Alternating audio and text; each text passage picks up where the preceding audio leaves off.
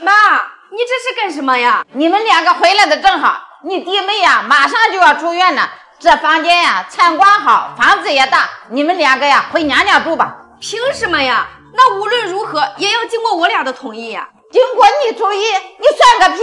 这个家呀我说了算。妈，那我想问一下，为什么让我和我媳妇儿回她娘家住？为什么？你媳妇肚子不争气，生了个丫头片子，你弟妹呢给我生了个大胖小子。妈，现在都什么年代了，你怎么还这么重男轻女呀？再说了，这现在都男女平等，同样都是儿媳妇儿，你怎么区别对待呀？儿子能传宗接代，那姑娘呢早晚都是人家的。妈，您别忘了，这里是我家，如果您想让您大孙子我弟媳妇吃得好住得好，那您领你家去吧。我想让我大孙子在哪里住就在哪里住，这个家呀我说了算。妈，难道你忘了吗？这个房子是我跟少阳辛苦赚钱买的，你可是1分钱都没出呀！你现在让我俩搬出去，你也太过分了吧！我就过分了，有本事呀，你给我生个大胖孙子呀！妈，你得一碗水端平啊，这手心手背都是肉，你这样做合适吗？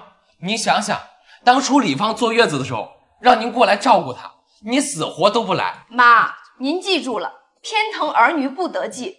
你现在宠爱你的孙子，说不定以后等你老的时候，对你好的是你孙女。别给我扯那些没用的，我就是看不上你那个丫头片子。妈，你也别嫌儿子说话难听，如果您真的喜欢您大孙子，您就把您大孙子接到您家去住，别在我家作威作福。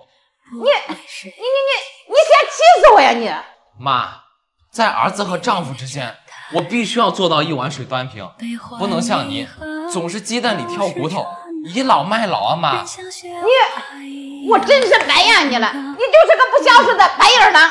在这个家，我既要当好儿子，又要做好丈夫。您摸摸您自己的良心，您说的话，儿子不听，是真的不孝顺吗？走多远都记得回家。哎，妈，你这是干什么呀？小芳，妈想回老家待几天。你回哪个家呀？这不就是你的家吗？妈，我不就说了你两句，你有必要这样吗？我都说了，那做饭少放点盐，可你就是不听，每次做那么咸，我怎么吃嘛？我就是不是我说你，你每次都这样。上次李芳的衣服说了不能用水洗，可您就是不听。好了，全洗坏了吧？好了，妈也不是故意的呀。我没说妈是故意的，事儿都做了，我还不能说两句啊？那我要不说，下次还这样。哎，妈，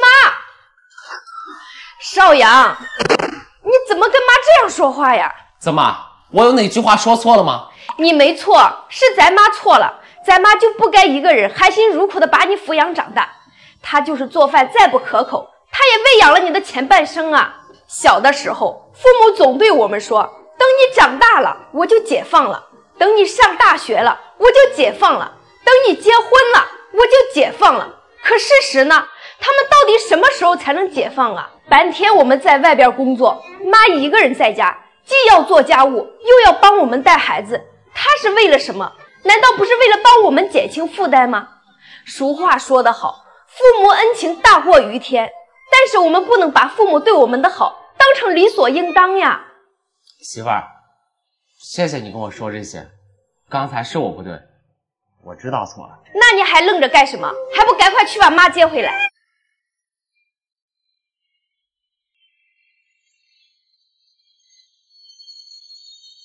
开灯，关灯，回来了，出去了。哎，小芳，这是什么呀？妈，这是一款语音声控智能小夜灯，只要你跟它讲话呀，它也能听懂的。这么好呀？贵不贵呀？不贵，现在商家呀正在做活动，点击视频下方的小黄车就可以直接购买了。哎，妈，你说我的命怎么这么好呀？摊上你这么好的婆婆，我下辈子呀还要当你儿媳妇儿。你可别，我跟你有什么仇呀？下辈子都不放过我。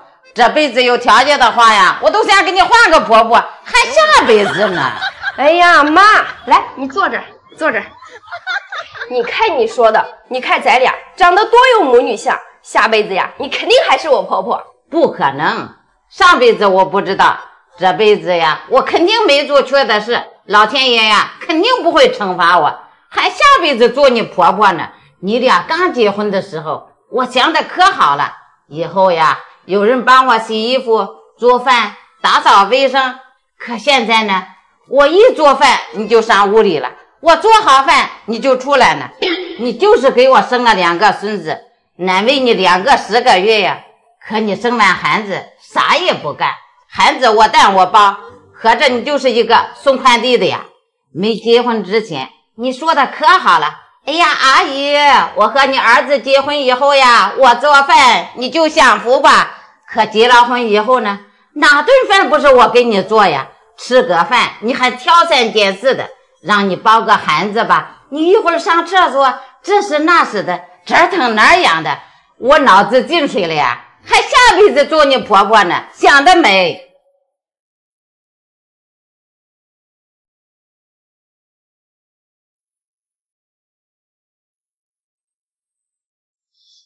我说这都几点了，怎么还躺床上玩手机啊？饭做不做了？衣服还洗不洗了？哎，不是李凡，我都这么大年纪了，你让我干家务？年纪大怎么了？又不是缺胳膊少腿的。你要是不愿意呀，那你就光着饿着，反正难受的又不是我。你就不能请个保姆吗？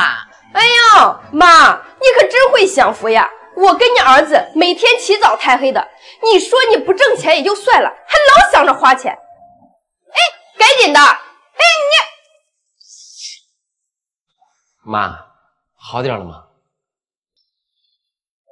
李芳，妈都病成这样了，你就别出去了。我又不会治病，我在家干嘛呀？再说了，不舒服呀，就多喝点热水，包治百病。你这说的是什么话呀？那妈割的是阑尾，她又不是感冒。你妈说的呀。当时我坐月子的时候，你妈可是口口声声的告诉我，喝热水能治百病。所以呀，你妈喝了以后，别说是阑尾炎了，就连绝症都能治好。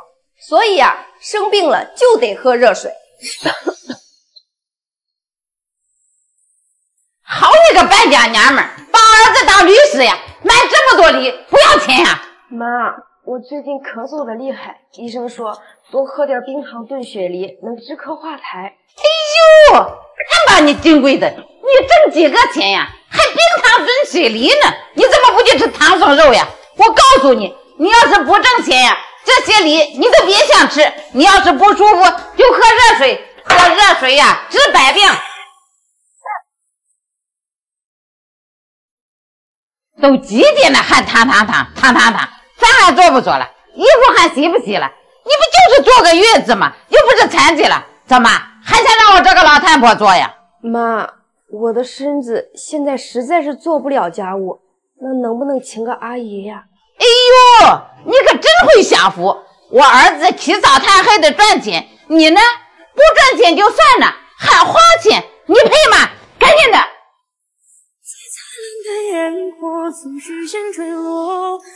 妈，小芳，为了这点小事，你记恨到今天，你至于吗？我至于吗？